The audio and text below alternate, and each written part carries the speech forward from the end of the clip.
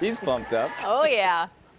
A sold-out Rayleigh Field tonight. River Cats regulars plus fans of one special player packed the stands. Tonight, Giants pitcher Madison Bumgarner kicked off the start to his rehab.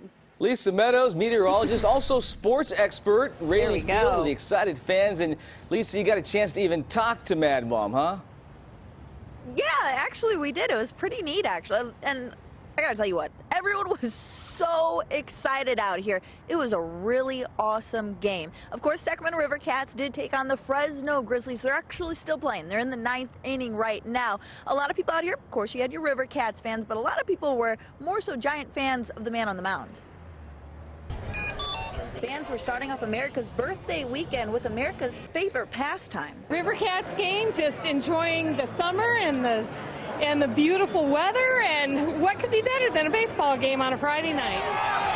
But this wasn't your typical night at Rayleigh Field.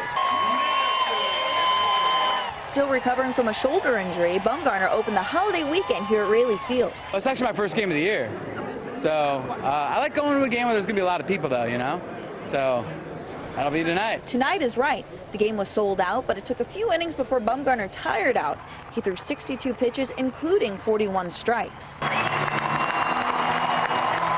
important thing to me is being healthy and stamina, arm strength, and all that, and I feel pretty good about it. And the fans were pretty happy to have him here. Pretty great to see our World Series MVP in our home city. We didn't have to travel very far, and it's like represent Sacramento proud, and like super packed stadium, so it's pretty awesome.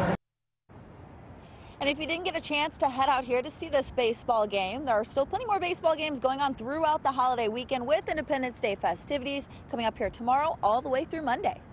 Oh, it sure was great to see him back out there on the mound. And boy, fans were pumped. Yeah. Holy and cow. Sports anchor, you're hired.